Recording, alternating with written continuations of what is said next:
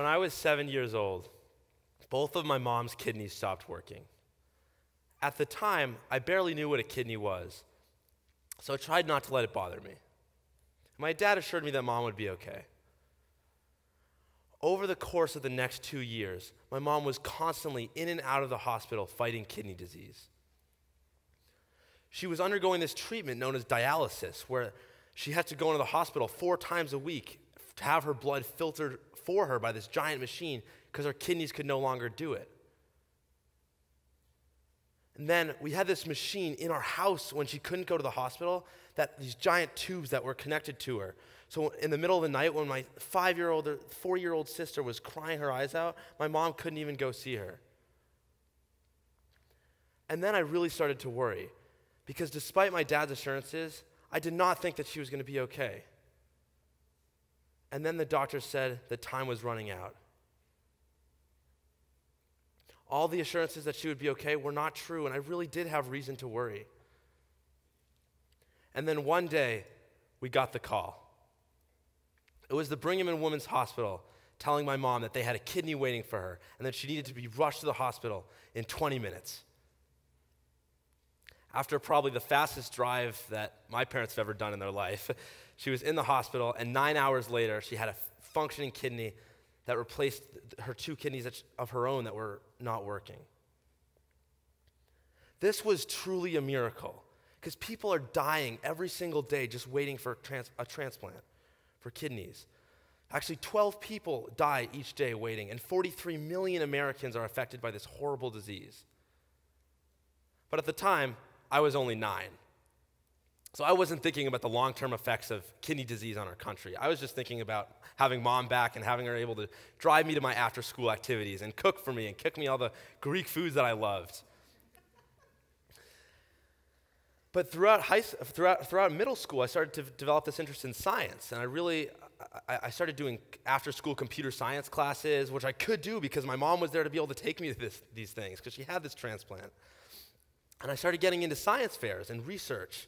And in 8th grade, I did a simple science fair project that was related to skiing because that's another thing that I do. I'm really into skiing other than science. But then when I got to high school, I wanted to combine this really strong interest I had in skiing with something I really, really cared about, which was my mom and kidney disease. And so I combined these 2 things together, and I went to my mom and I said, "Mom, let's do kidney disease research on our kitchen countertop." And needless to say, my mom wasn't too excited about that because the last science experiment, we actually had a chemical that spilled on our kitchen countertop, and there was a stain for that, probably still to this day. So I had to find a lab to work in. And I sent over 100 different emails to professors in the Boston, Portland, and any area within an hour and a half of our house, because that's as far as my mom was willing to drive me. Which she could do because she had this transplant. And finally, after 99 rejections, I got 1 maybe. And I made sure to turn that into a yes, because this is my only hope.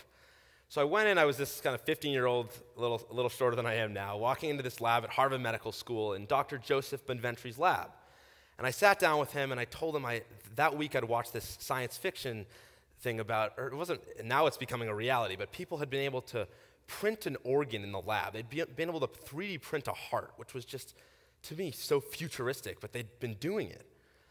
And I asked him, why can't we do that with kidneys? Why can't we grow kidneys in the lab and then give them back to my mom or the patient that's suffering from the disease?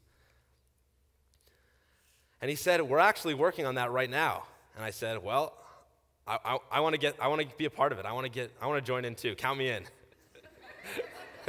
I want to 3D print organs. And so I started on a year-long journey to get there. And after countless long hours in the lab, probably 10 hours a day and for 10 weeks in the summer, probably more, I finally had managed to generate kidney cells from patient cells. And I did this by simply taking skin cells from a patient.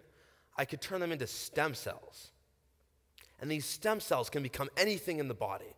And as I quickly found out in the summer, they can become anything in the body, but they will become everything that you don't want to become. Because every day, I would check that Petri dish, and I'd get hearts and nervous tissue and pancreases, all these weird cells. But finally, at the end of the summer, I'd managed to get the kidney cells I needed from these stem cells. And I'd built on previous work in the lab to really fine-tune my method that took 19 days. But this was only halfway to the solution. Because it's one thing to have kidney cells, but it's a totally different story to have those kidney cells organized in the very specific way that they are in a real kidney.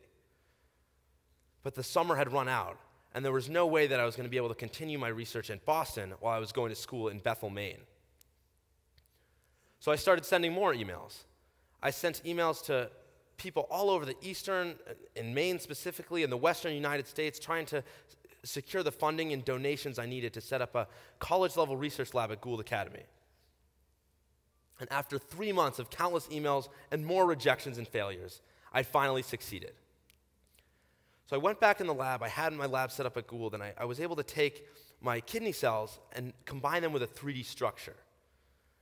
And I looked to the mouse for this, because the mouse kidney already has this same structure that you need in a kidney. And you can think of it kind of as a backpack. You have the mouse that has all the mouse cells in it, and you have the backpack kind of gives the structure. And I take all the mouse cells out, and I put my kidney cells that I derived from the patient in instead. And I let them grow together for 4 days. And those 4 days felt longer than those 11 months that I waited for my mom to receive her kidney transplant.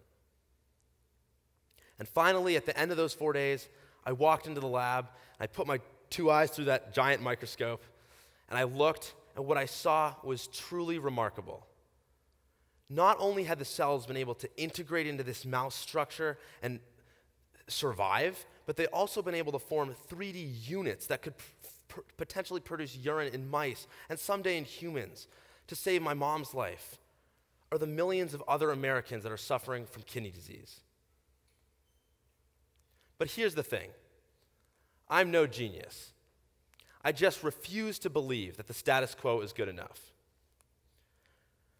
My mom's illness told me that rejection is everywhere, that failure is a constant threat. But it also taught me that passion and perseverance can overcome anything. And that's the real miracle. Thank you.